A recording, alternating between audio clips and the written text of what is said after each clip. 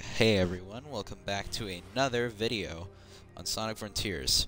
So, I was practicing my speed runs, and I realized something. So, what happens if you go back to Kronos after just skipping straight to Giganto?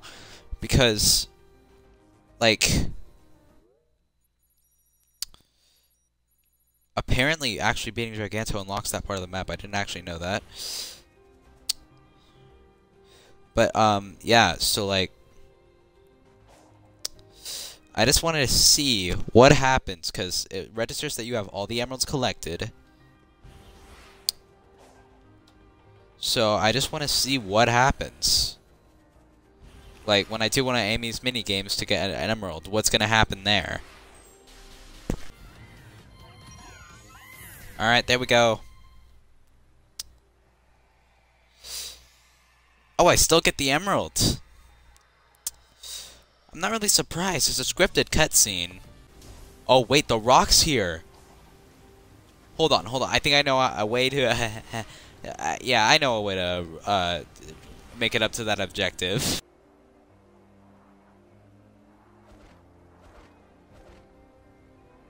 Alright, I gotta be careful. I can't go too far, because then I'll go over the barrier. Which is not my intention.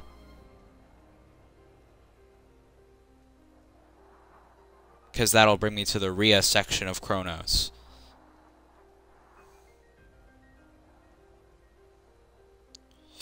Alright, wait. The trigger is, like, right here.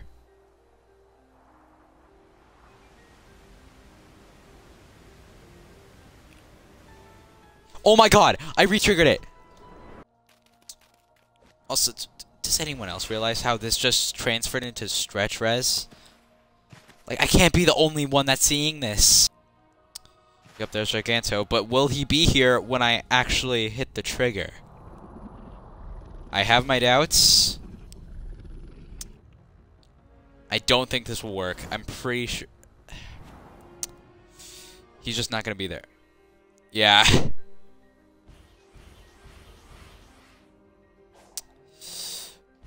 Well, it was worth a try.